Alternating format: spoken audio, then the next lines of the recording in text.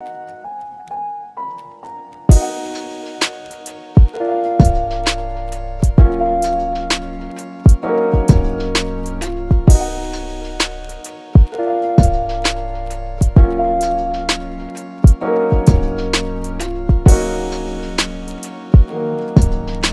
top, I don't really have a top 5 straight athlete, but I could go number 1, Booby Doo. Y'all know Booby Doo? Nah. Where's he from? What do you do? He's from New Britain High. He's from New Britain High, Tebucky Jones. So I'm gonna give it.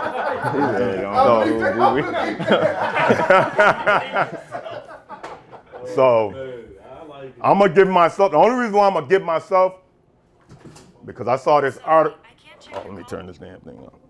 So I saw an article along this news writer did an article in the paper like a while ago.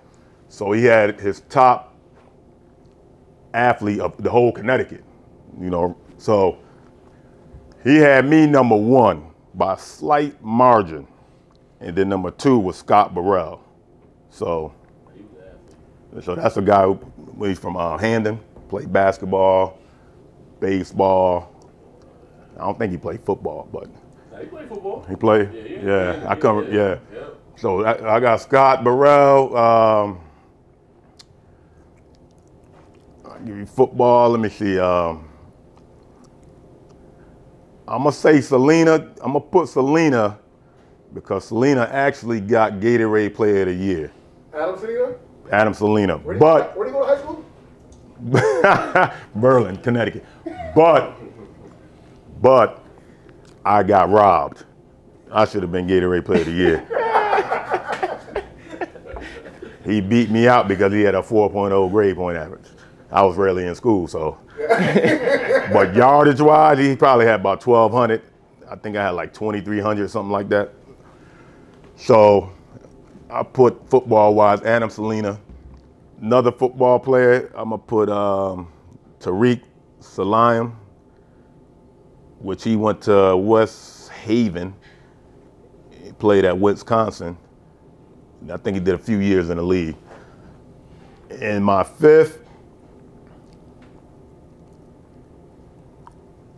hold on, let me rearrange it a little bit. I'm gonna rearrange just a little bit. I'm gonna put Marcus Camby up there. We graduated the same year, but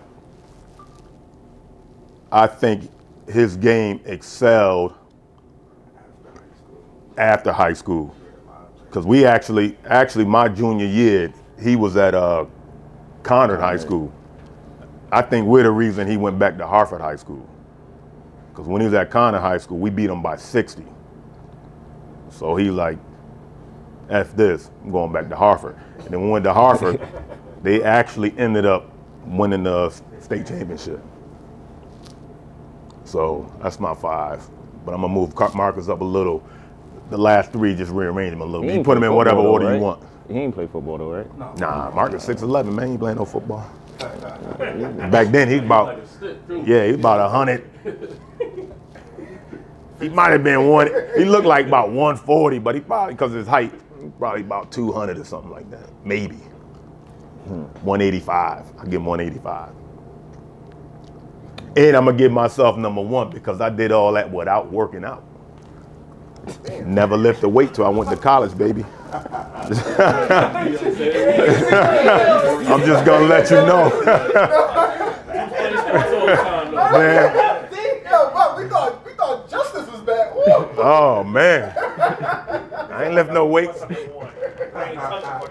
ain't lift no weights. All natural. So, Troy, what about you?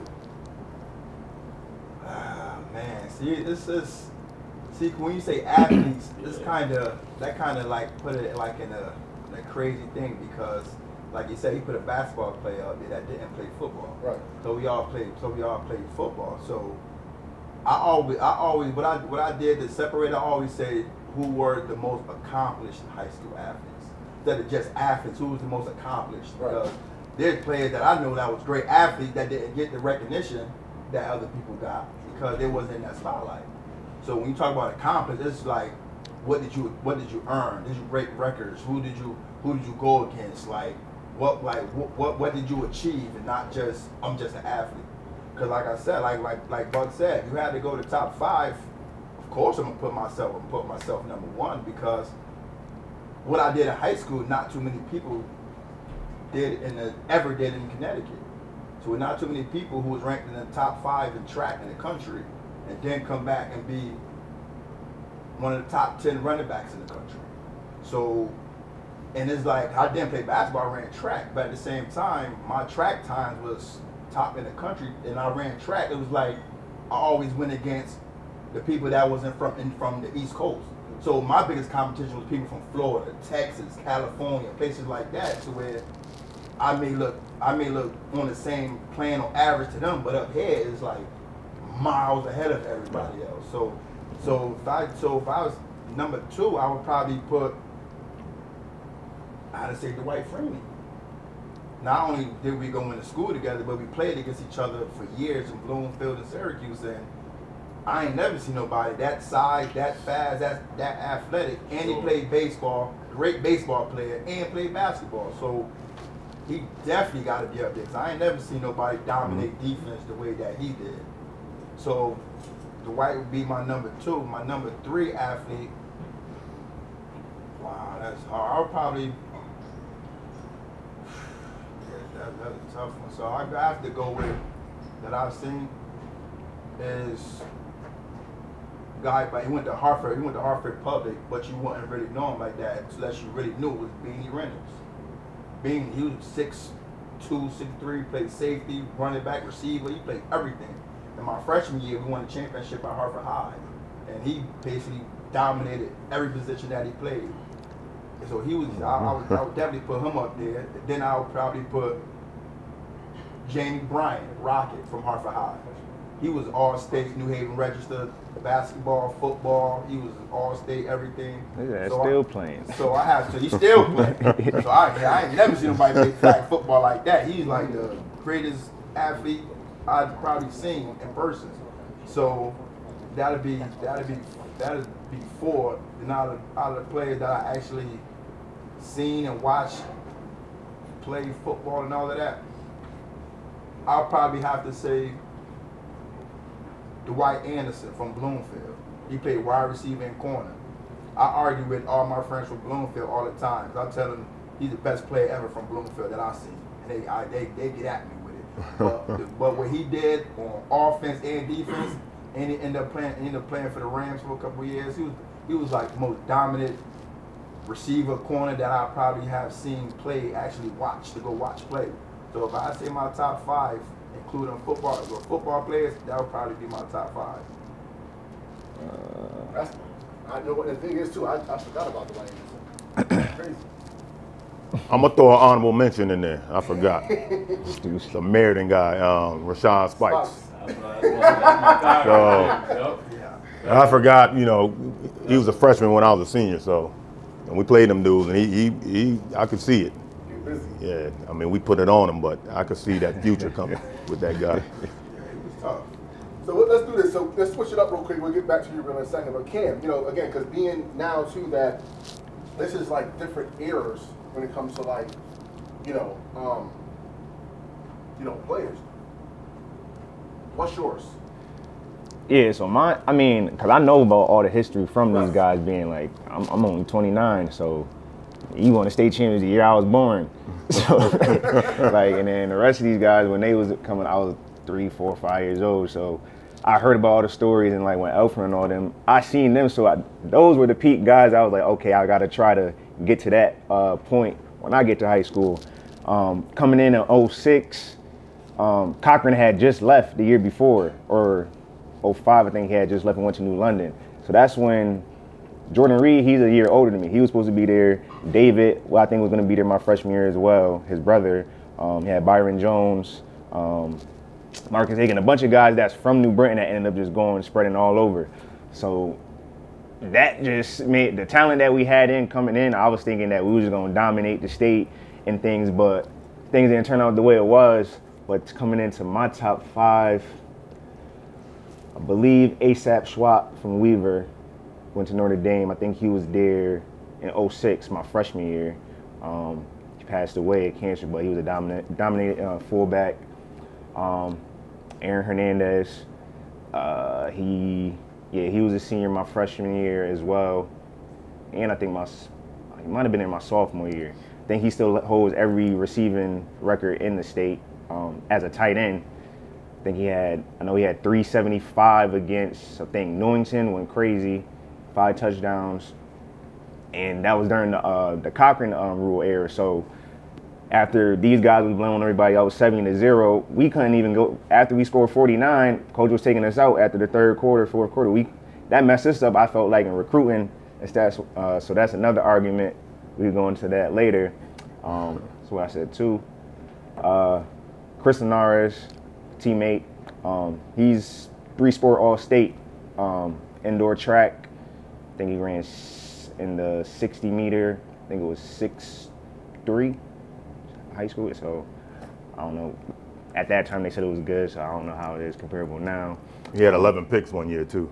Oh yeah, junior year he had 11 picks. 11 in 1 year? Yeah. Yeah, one season. I was a DB coach. Yeah, Just to let you know. So yeah, he went all-state double O there, all-state track, and all-state baseball. I think he still holds the New Brown High record in stolen bases.